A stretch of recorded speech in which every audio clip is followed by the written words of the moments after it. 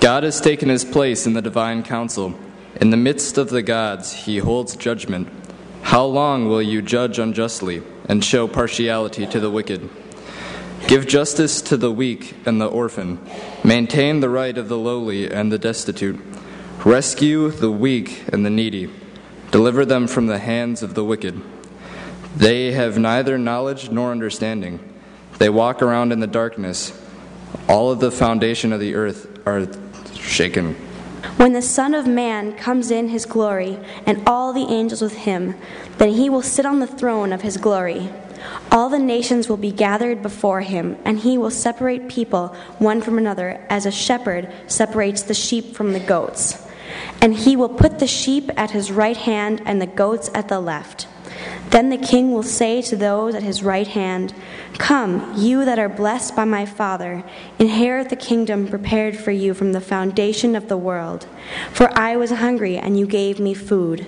I was thirsty, and you gave me something to drink. I was a stranger, and you welcomed me. I was naked, and you gave me clothing. I was sick, and you took care of me. I was in prison, and you visited me." Then the righteous will answer him, "Lord, when was it that we saw you hungry and gave you food, or thirsty and gave you something to drink? And when was it that we saw you a stranger and welcomed you, or naked and gave you clothing? And when was it that we saw you sick or in prison and visited you?" And the king will answer them, "Truly I tell you, just as you did it to one of the least of these who are members of my family, you did it to me." We have seen and learned and had some time to think. So finally, we are challenged to act, to bring what we have learned home with us and do something.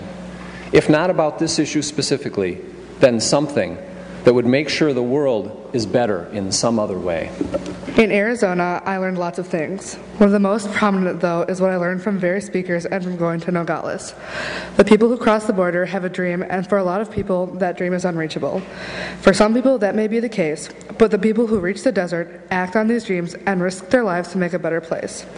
It never ceases to amaze me how these people are willing to risk everything to go north and start over. I have heard countless stories of the people who cross just to escape the crisis that is happening where they live. They are the bravest people, and their actions speak for themselves. After visiting Arizona, I learned a lot about immigration, culture, and laws.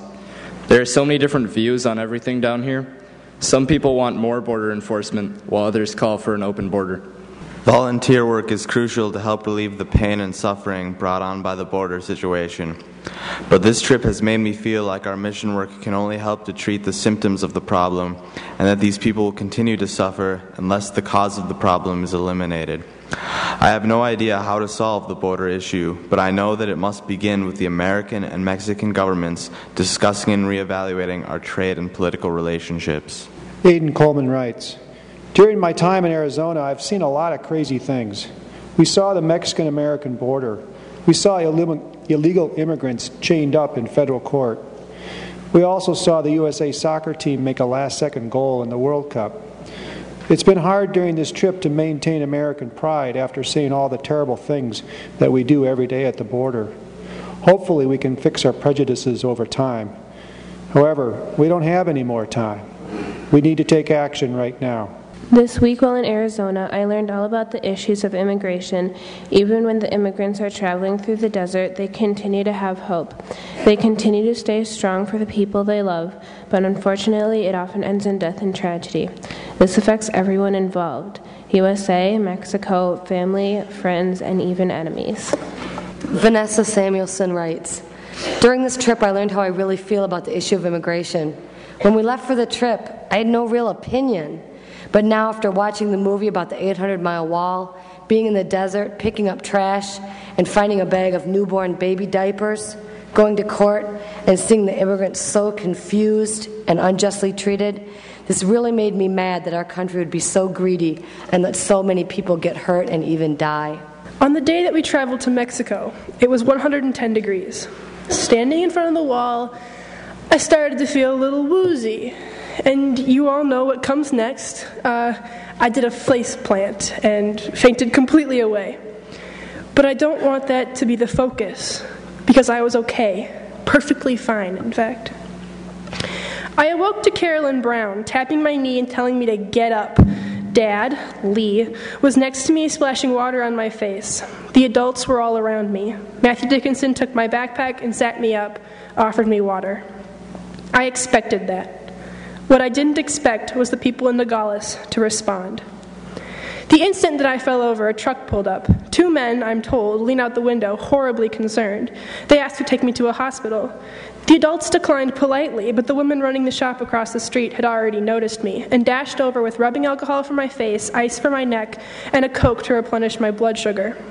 The people in the shop ran back and forth from where I was sitting, talking me through standing and replenishing my energy, leading me back to the shade near their store. A man in a car stopped in front of us and smiled, handed us a Gatorade. I struggled through my lightheadedness to tell them all, "Voy a nunca olvidarte," something close to, "I will never forget you." Sitting in the shade after my head had cleared, it wasn't the fainting that scared me. It was the idea that, somewhere in the desert, somebody else had fainted, and when they woke up, if they woke up, they would not have a Carolyn Brown. Everyone needs a Carolyn Brown. Everyone. I didn't even last an hour. That's why we're down here. That's what needs to change. No one should be in the desert alone, frightened, and without a Carolyn Brown. They shouldn't have to die. They shouldn't have to be alone. They shouldn't even have to cross.